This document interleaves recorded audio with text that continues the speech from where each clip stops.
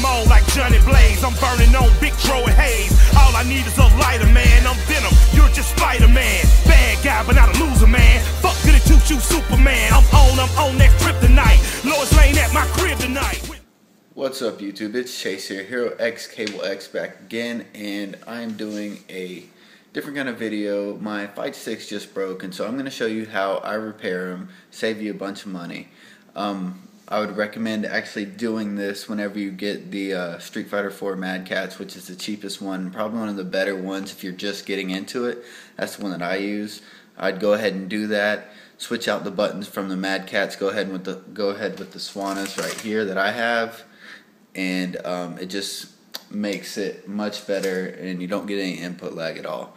But anyways, a couple of my buttons broke, so I'm going to be fixing it. This is the hardware that I'm going to be fixing, and I've already got all the screws. This is what I'm going to be using right here, and we're going to go into it. I've already screwed everything out. This works with any of the Mad Catz, so if you have a Tournament Edition one, it also works the same way as well. You might want to actually replace the ball as well, but we'll get into that a little bit later. So here we go with the video. So as you can see here, I've just opened everything up, and I have these buttons that I'm going to be taking off.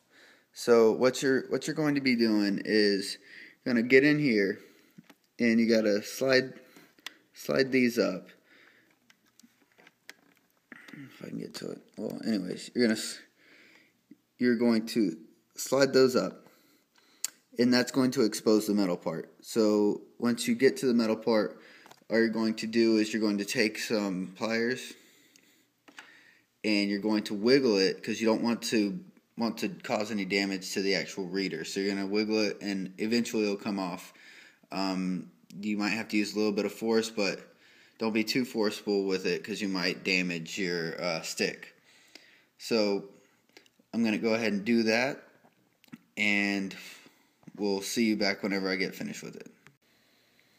Okay, so as you see here, I just pulled it off, and literally what you're going to do is there's snap ends, so all you got to do is snap them out, and then you'll be good to go ahead and put the next one in.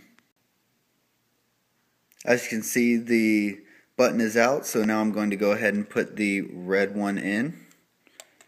See if I can do this while we're filming. Yep, and it literally just snaps in like that. Alright, so as you see here, I just replaced all of them. All the ones that I needed to replace, and everything looks good. So yeah. I will post a little bit of gameplay in this video as well to show you that that it actually works and everything. So if you enjoyed this, if this was helpful at all, please hit the like button and subscribe to my channel, HEROxCablex. We'll see you later. Peace.